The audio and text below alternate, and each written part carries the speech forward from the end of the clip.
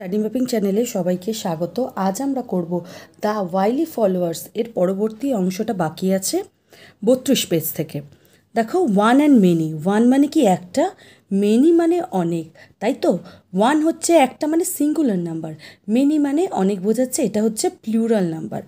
আর আমরা জানি যে সিঙ্গুলার নাম্বার থেকে যখন আমরা সেটাকে প্লুরাল নাম্বারে পরিণত করব তখন কি করতে হবে, যে আমাদের নাউনটার সাথে আমাদের একটা এস যুক্ত করতে হবে। দেখো, এ ক্যাট মানে একটা বিড়াল, তাই তো? টু ক্যাটস, দেখো দুটো বিড়াল, তাই কি হয়ে গেল, ক্যাট হলো না কিন্তু টু ক্যাটস হয়ে গেল। দেখো, একটা গরু আছে তাই এ কাউ। দেখো, এখানে তিনটে গরু আছে তাই কি হয়ে গেল, থ্রি কাউজ হয়ে গেল। যেই একের বেশি আসবে তখনই এস যুক্ত হবে। আবার দেখো, অ্যান এগ আছে আর অনেকগুলো এগ আছে তাই কি হয়ে গেল, মেনি এগস। তাই আমরা বুঝলাম যে যখন ওয়ান থেকে মেনিতে করব তখন আমাদের এস একটা যুক্ত করতে হবে। এরপরে দেখো, ওয়ান অ্যান্ড মেনি। গোট মানে একটা ছাগল, মেনিতে হবে গোটস। দেখো, এস একটা যুক্ত হলো। ক্যামেল ক্যামেলস, একটা এস যুক্ত হলো। Donkey donkeys. বুক বুকস। Girl girls. বয় বয়েজ। Pencil pencils. দেখো, এখানে ডগস আছে, এটা হচ্ছে মেনিতে, তাই যখন ওয়ানে হবে এটা হয়ে যাবে ডগ। আমরা দেখলাম যে ওয়ানে থাকলে এস অথবা ইয়েস কিছু থাকছে না, যখন মেনিতে আমরা কনভার্ট করব তখন আমাদের একটা করে এস যুক্ত করতে হচ্ছে। এরপরে দেখো, আমরা অ্যাক্টিভিটি 14টা দেখে নিচ্ছি। Let's underline the right answer. একে আছে, এ কাউ হ্যাজ ফোর।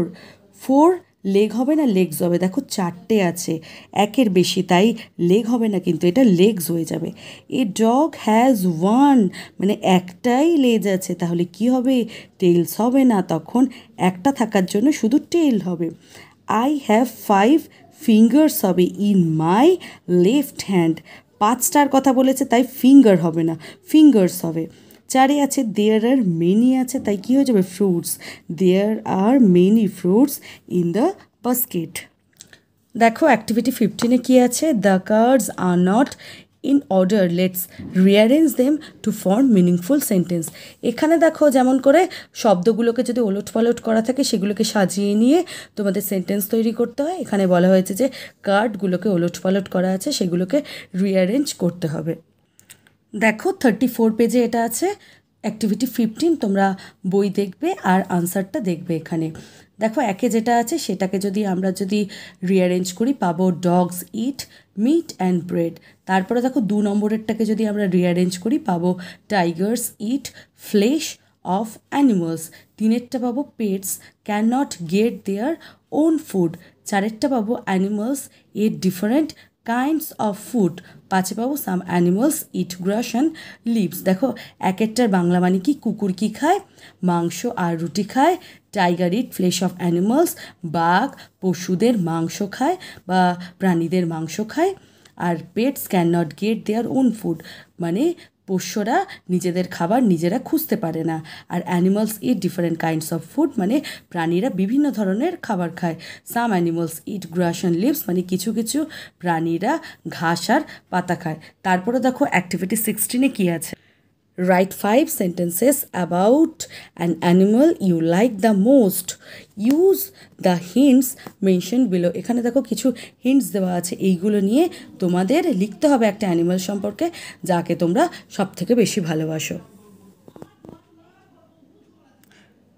দেখো, আমি লিখেছি I love dogs, it it's meet rice bread and biscuits.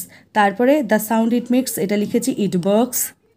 তারপরে আছে দেখো, the name of its baby, এটা হবে the name of its baby is puppy. তারপরে আছে your reason for loving it, they are very helpful and faithful to us, they guards hour houses.